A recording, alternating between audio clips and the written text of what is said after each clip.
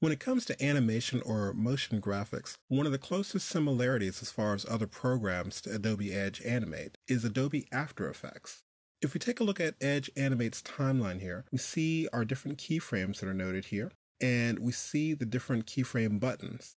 If we select one of the elements, we see all the different properties that can be animated by adding in a keyframe. In After Effects, we have almost the same exact things happening. If we move our playhead, we can see the animation coming through, and we have 3 different instances of the same object, or the PNG file.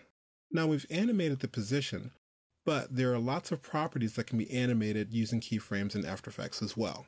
If we expand one of our layers here, we have scale, rotation, opacity, as well as other effects you can add. It can be argued that Edge Animate's timeline, with the ability to add keyframes to so many different properties and move the different elements back and forth on the timeline, was directly copied from one of the most popular Adobe programs, After Effects.